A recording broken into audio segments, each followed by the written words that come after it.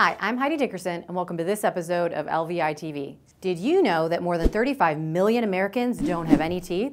Tooth loss happens from decay and gum disease and as a result of injury, cancer, or occlusal issues.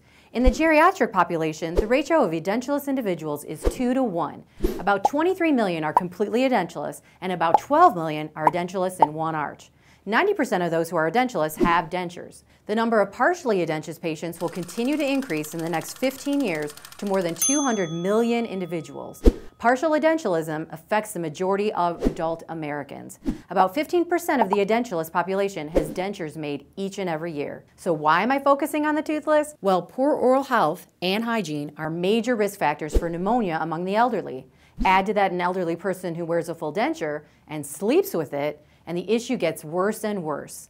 A study titled "Denture Wearing During Sleep Doubles the Risk of Pneumonia in Very Elderly," which has been published by the International and American Associations for Dental Research in the Journal of Dental Research, shows that among 453 denture wearers, 186 or 40.8% of them who wore their dentures when they slept were at higher risk for developing pneumonia than those who took them out at night. Why? Well, keeping our dentures in increases the plaque in your mouth, on your denture, and your gums. The result is gum inflammation and also an increase in Candida albicans, or yeast. Ugh.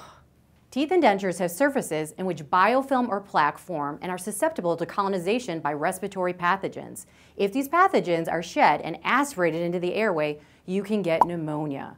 We don't want this bacteria from our mouth getting into our lungs. So what's the bottom line here? First, even if you don't have teeth, oral hygiene is important. Brushing your gums and tongue routinely will help keep the bacteria and yeast at bay. Second, don't sleep with your dentures in. Take them out at night, clean them, clean your mouth thoroughly, and go to bed. This will decrease your chance of contracting pneumonia. Thanks for tuning in. Don't forget to like us and subscribe, and I'll see you next time on LVI TV. I'm Dr. Heidi Dickerson.